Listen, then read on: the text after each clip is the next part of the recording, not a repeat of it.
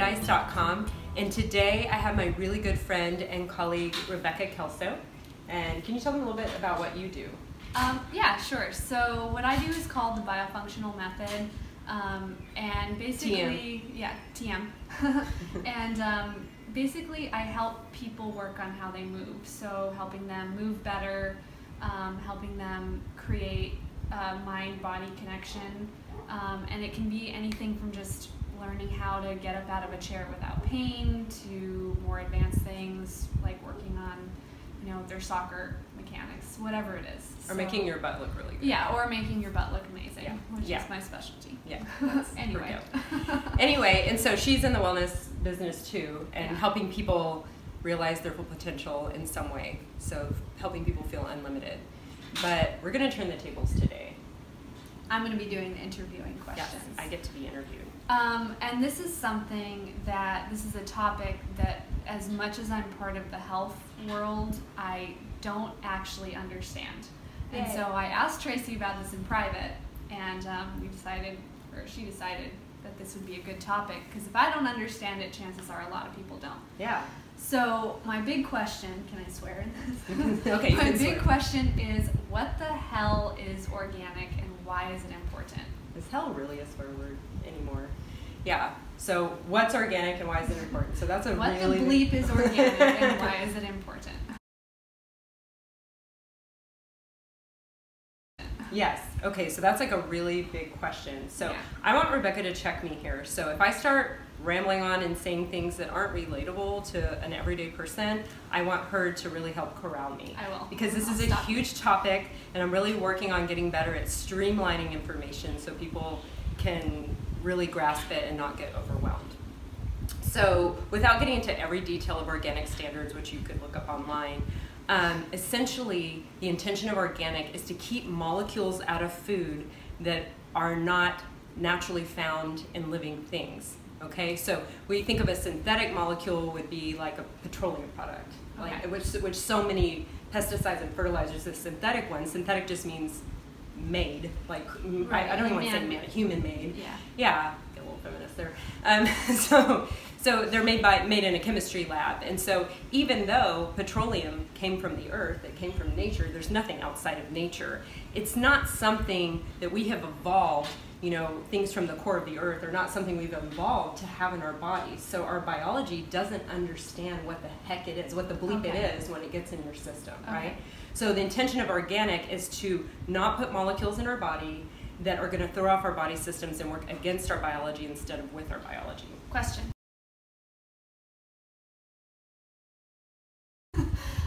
So what are the main sources for these foreign molecules, if you want to call them that? Yeah, it's usually the most common ones. It's usually some form of a petroleum byproduct.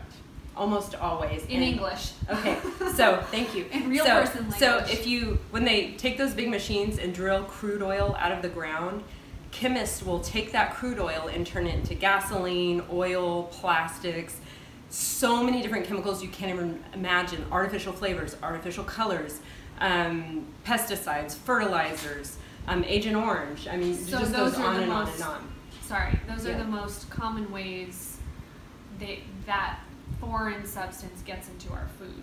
Exactly. Okay. Yeah. Through the fertilizers and the pesticides, the additives, the preservatives, the colors, artificial flavors, all that stuff. Those are petroleum-based. They're petroleum-based. Oh, Even synthetic vitamins, like most mainstream cheap vitamins you get, are actually not made from real food. Not every case, but a lot of them are actually made from petroleum or from taking a natural substance. You can even take corn or soy, and you can modify it chemically to the point that it's nothing like where it started. So I like to use the metaphor of cocaine. So if you take the coca leaf, you take a coca leaf, and people in the Andes chew it to help them tolerate high altitude and cold temperatures and things like that. And so, it has an impact on the body. But if you take it and you process it chemically and turn it into cocaine, now you have something really scary that can be toxic to the body, but then you turn it to crack, it's even more toxic. So the more you take something out of its natural context and process it, then the more foreign it becomes to our biology and the more havoc it's going to wreak in your system. Okay. Because our bodies are like trillions of chemical exchanges going on like every second. I mean, my brain can't even understand trillions. It's probably like a bigger number than that because we have trillions of cells, right? So every cell has so many chemical reactions going on. They're all working together. It's like this very delicate symphony trying to work perfectly together, and it can handle some bumps. It can handle some challenges. It needs some stress and challenges to be strong. But if you challenge it too much, you start tearing it down faster than you're rebuilding it. And that's what illness is, and it's also what aging is. We think aging is like time going by or the number of years, how old you are. It's really how much faster you're tearing down than you're able to rebuild. So you get to make a decision every time you use a product or eat something. Are you going to be tearing yourself down a little bit every time you eat, or is everything about what you're putting in your mouth and doing with your body trying to build yourself and heal yourself? And if you have a health problem, you're really going to want to be more mindful of that. Yeah. Or if you don't want to get one in the first place. That makes a lot of sense. So pulling it back from the trillions of cells to like, okay, I'm in the supermarket, right? And I'm looking at 2 bunches of asparagus. And one costs $3.99 a pound and one costs $1.99 a pound.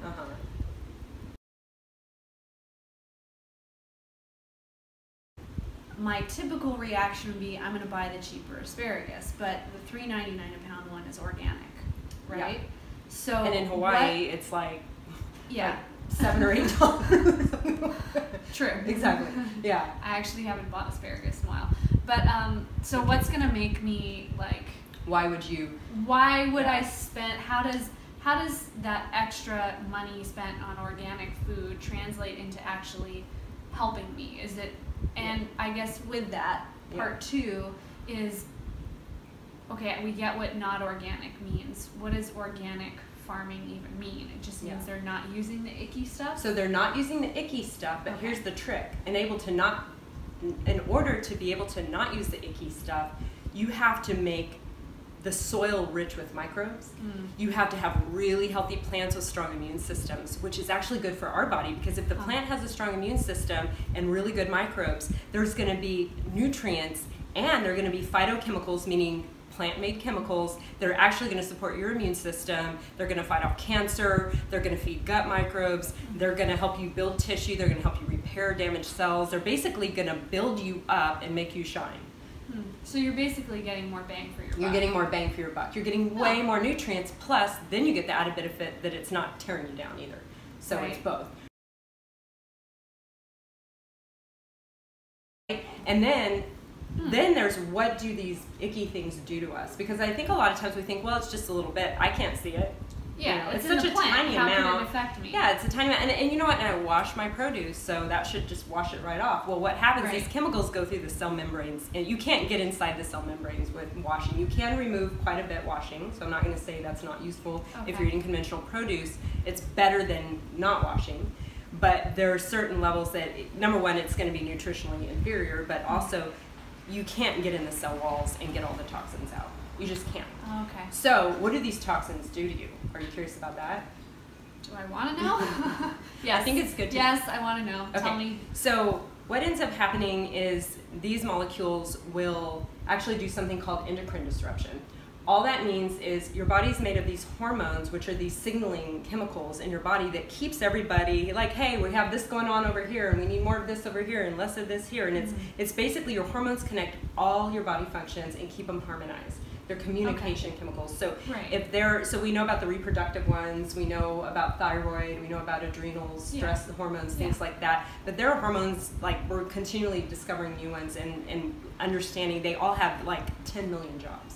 Yeah, you know? and they play a huge role in exercise and wellness, fitness, exactly, all of it. So yeah, they affect your thoughts, they affect your immune system, they affect your organ function, they affect everything you can imagine that matters to you in your life, like how you think, how you feel, how you look. Hormones are important, folks. They're really important. So there's something called endocrine disruption. When you put a molecule in your body, even a tiny amount of it, like a microscopic tiny amount of this molecule goes into your body.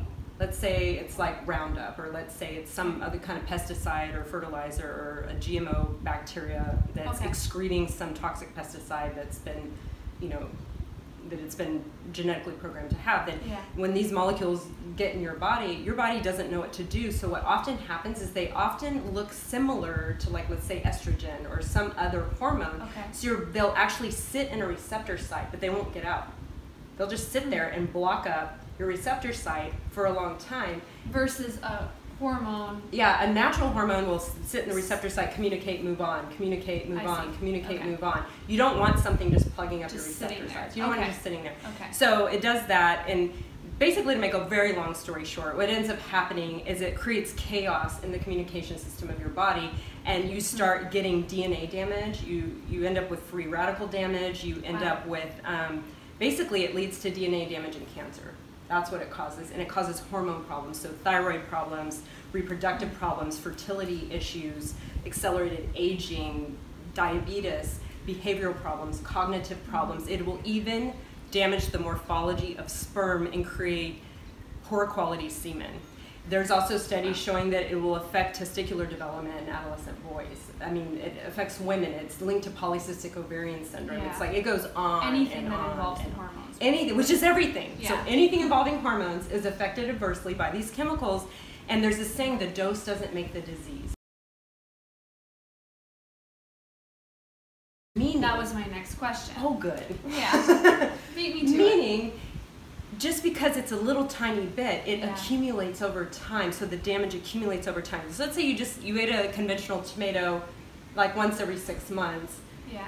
Your body's going to take care of it. It's going to be okay. If you have a healthy immune system. If you have a and healthy everything immune else. system and everything. Exactly. Yeah. Now, certain people have a genetic predisposition to be they're really good detoxifiers. Okay. One of the reasons I got into this business is because I happen to be born in a body and I've had my genetics tested, and it turns out I have some problems with that. So that's why I'm more sensitive to chemicals, Okay. because my body struggles to get the toxins out. So there is a genetic part in it, but that's, according to kind of a general consensus in the scientific community, accounts for about 15%. Right.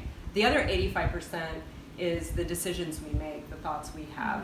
Yeah. So the moral of this story is, when you put substances in your body that are not made of the same molecules as your body, then it will start creating like this domino effect of havoc, of miscommunication. It's like a bad relationship, right? So let's say we have a relationship where every once in a while we get in a conflict or someone lies about something or whatever, but most of the time you're in really good, trusting, you're loving solid. dynamic, then you're probably going to have a relationship that lasts a long time. But if you have a relationship where you're butting heads or there's no trust, like every day, then it's going to go sour pretty fast. It's not going to be something pleasant to live with. Well, that's how Right. the body is. So if you think of a body as cultivating Yeah. a loving, trusting relationship, that can help. That makes a lot of and your sense. body stores these chemicals in your adipose fat tissue, and then after that, it gets saturated, it starts storing it in organs and in the brain, and then you end up with things like MS, cognitive disorders, motor dysfunction. So, for your average person, Mhm. okay, let's say me, young, Yeah. healthy, it's not like I'm gonna eat a conventional tomato, like you said, Mhm. and then the next day feel awful, Right. right? This is something where you're looking at a lifetime, like short term, very low cost, Mhm. but long term, the cost is really high. Really high, like really, really Interesting. high. And do you know what the #1 cause of bankruptcy? I don't know if it's still #1, but it floats around. The top cause of bankruptcy What? in the country is medical bills. That makes a lot of sense, Yeah. yeah. So it's what I kind of told you like with exercise. save now, pay Yeah, later, exactly. or do you want to pay now and save later? And there's this saying that no one's going into bankruptcy over health food store bills, and there are decisions we can make. It's what we value. So Mhm. I've worked with people of all socioeconomic backgrounds, and I'll walk into a home where people are like, we can't afford food, but there's this big screen TV they just bought Right, brand new from Best Buy or something. Yeah. So it's how we choose to spend our money, and you can order online. You can go to Costco and Sam's There's are carrying ways. more. Yeah, there are Yeah. ways. Farmers markets, gardens, all kinds of things. There's so many ways. I feel like where there's a will, there's a way. Where there's a Yeah. willingness, there's a way. We just decide. Once I decided, because when I decided to change my diet, I was in probably the worst economic shape of my life, and health-wise, I was really struggling. So I had to make a decision: am I worth it?